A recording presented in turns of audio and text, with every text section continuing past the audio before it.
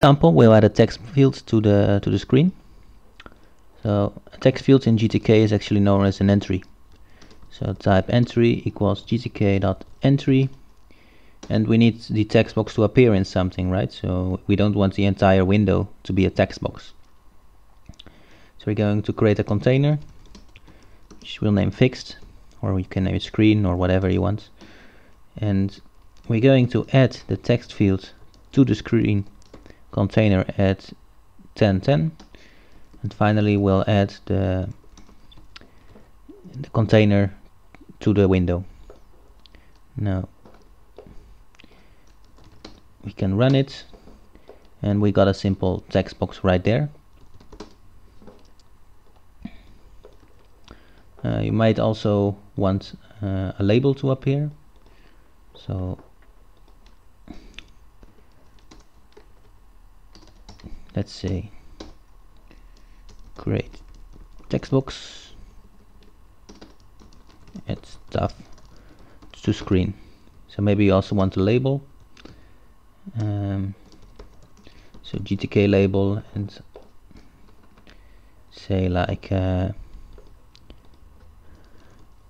enter your name at position 1010. So the other one would have to move down a little bit. No, sorry about that. That's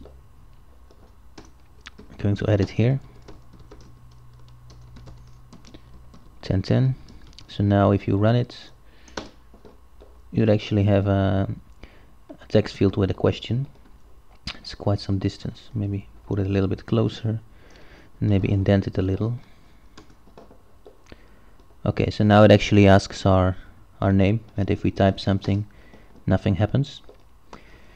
So like the buttons, you can connect it to an event.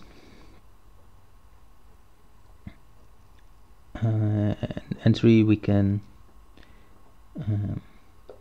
for example, we could link it to a key event like this.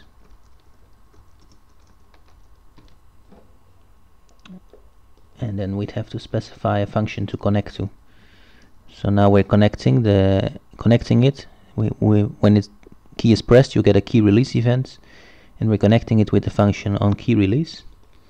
And obviously we also need to define that function. So we're going to define it.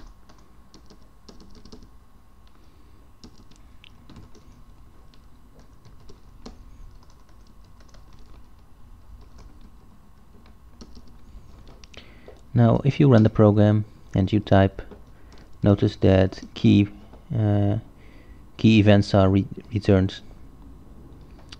So if you type,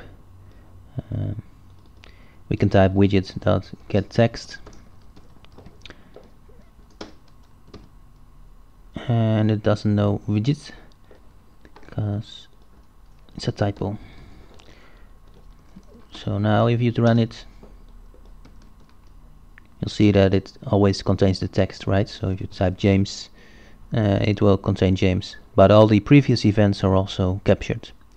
So as we type, it's added to the screen, right? So that's how you capture events from there.